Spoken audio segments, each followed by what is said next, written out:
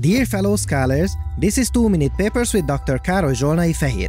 Finally, OpenAI's legendary language model AI GPT-4, which also now powers their ChatGPT assistant, is here.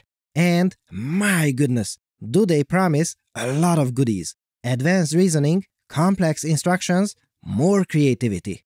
This is going to be an incredible journey, so hold on to your papers right now, fellow scholars, and get this, it can also accept image inputs. Let's put this one to work immediately. Dear GPT-4, imagine that we have these ingredients. What can we make from them? Note that the input is not text anymore, but a photo. That is excellent. And don't forget, if one of these caught your eye, you can also ask follow-up questions here on how to exactly make them. Now, earlier, we looked at some preliminary results of an IQ test where it scored 147. However, I noted immediately that we should be good fellow scholars and take this with a little bit of skepticism and wait for a more formal examination. And yes, here it is. It finally happened. GPT-4 gives us human-level performance on a variety of academic benchmarks. And they report something absolutely incredible. Look, this is what its previous incarnation in ChatGPT was capable of doing. 10th percentile on the bar exam. And now maybe 30, 50, nope, 90th percentile. This means that the new one is within the top 10% of test takers. That kind of improvement in just one paper is outstanding. And I know you're looking, and the answer is, of course, we are going to talk about this too in a moment. And this is where being able to process visual information means an incredible breakthrough.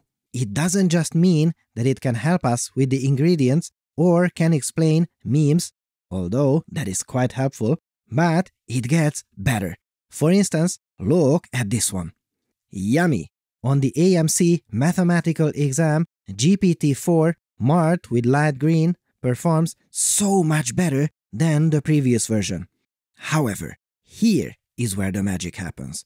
Look, this exam contains some light visual information, and when we add the capability to process this to GPT-4, it does so much better. It is rapidly improving to match human-level results. We are one step closer to human-level intelligence. This work is history in the making. And I was also very excited about this. The USA Biology Olympiad exam. This needs next-level capabilities because it requires visually inspecting and evaluating electrocardiograms and, in general, taking in a lot of visual information and giving correct answers. So, how correct was it? What? Are you kidding? 99th percentile. Better than almost all humans.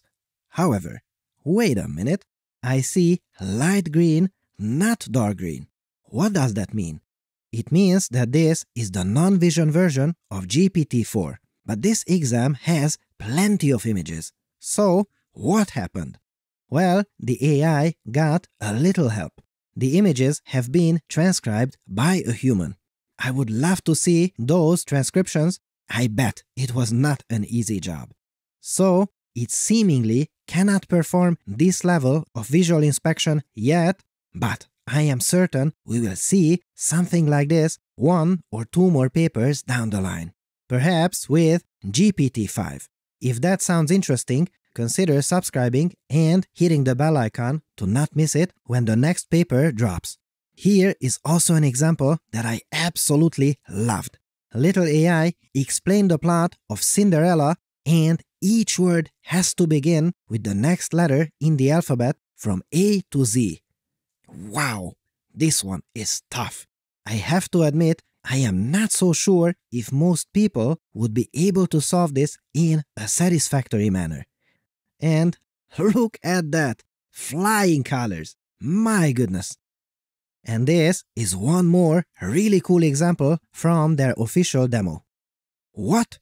Are you saying that this crew drawing for a website comes in with some jokes and buttons, and it not only creates this website with proper JavaScript, but it also understands that it needs to fill in the jokes, and it does that too. Loving it.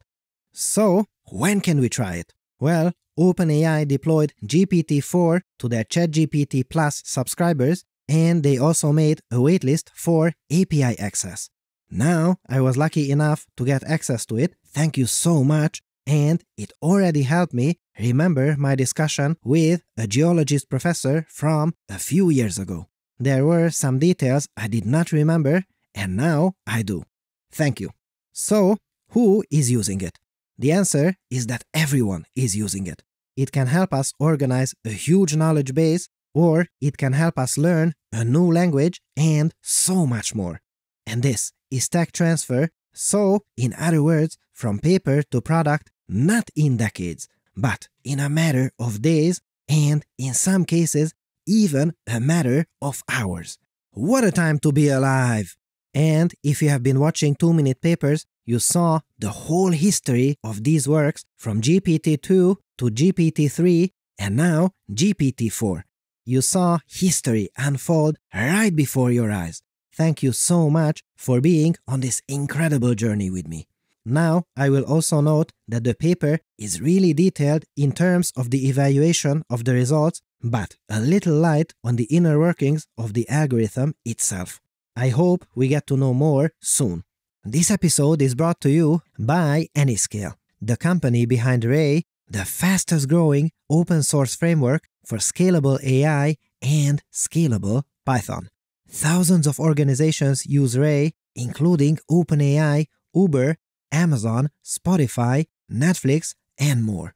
Ray lets developers iterate faster by providing common infrastructure for scaling data ingest and pre-processing, machine learning training, deep learning, hyperparameter tuning, model serving, and more, all while integrating seamlessly with the rest of the machine learning ecosystem.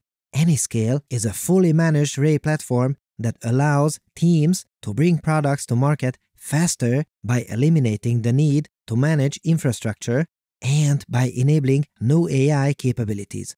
Ray and Anyscale can do recommendation systems, time series forecasting, document understanding, image processing, industrial automation, and more. Go to anyscale.com/papers and try it out today. Our thanks to Anyscale for helping us make better videos for you. Thanks for watching and for your generous support, and I'll see you next time.